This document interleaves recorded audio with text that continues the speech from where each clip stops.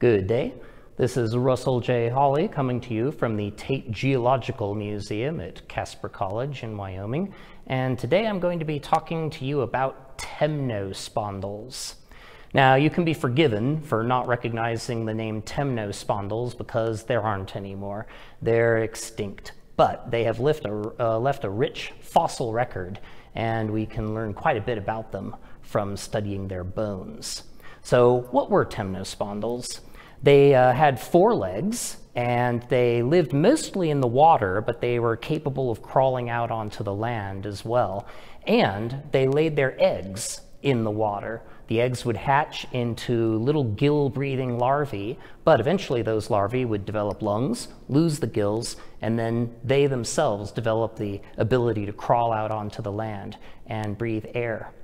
Now, one beautiful specimen right down here is a temnospondyl called Sclerocephalus, and it is from Oldenheim in Germany. And in life, this would have looked pretty much like an overgrown salamander. Most temnospondyls seem to have been covered with smooth, slimy skin, much like a modern salamander or frog. And Sclerocephalus has rather short arms and legs, and that also indicates that it probably wasn't spending a whole lot of time on land. It was probably living mostly in the water. It was also finding its food in the water, and the way that we know this is kind of cool. Inside of the rib cage, right about here, are little black diamond-shaped scales and fin spines from an ancient fish. So this particular Sclerocephalus ate and swallowed a fish and then died with its last meal still in its stomach. And that's pretty cool, for once we don't have to guess at what these things were eating. Now, Sclerocephalus is pretty big. If you saw this today, you would undoubtedly say, wow, that is one huge salamander. But the biggest temnospondyls got quite a bit larger than this. Right behind me, up on top of this display case, is a cast of the skull of a very large temnospondyl from the Triassic period called Buettneria.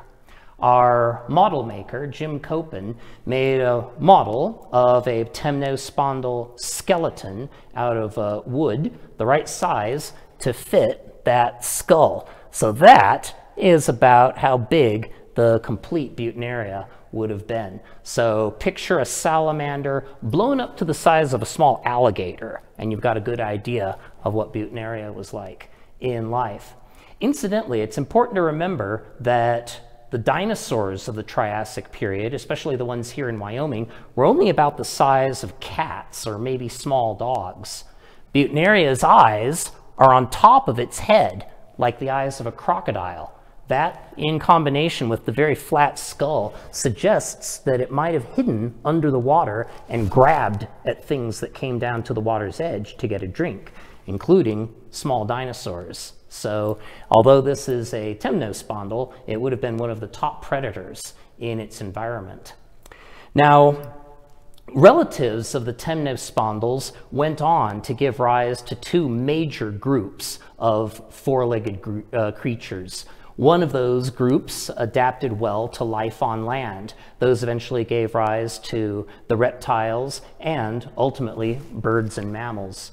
The other branch, however, stayed tied to the water by laying soft eggs in the water that hatched out into water-breathing tadpoles with gills. Those are still with us today.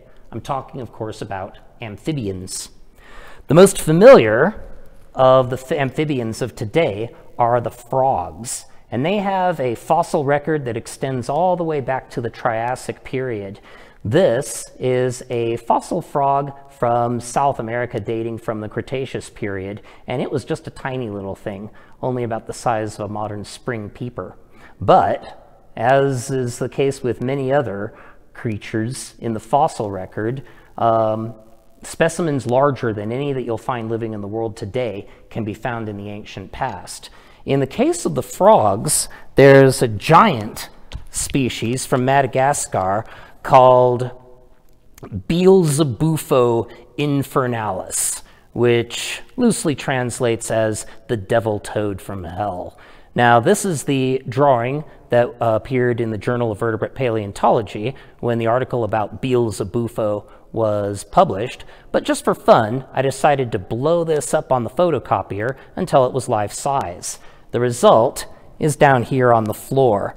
So Beelzebufo was much larger than other frogs and toads that we know of in the fossil record, and indeed bigger than any frog or toad in the world today.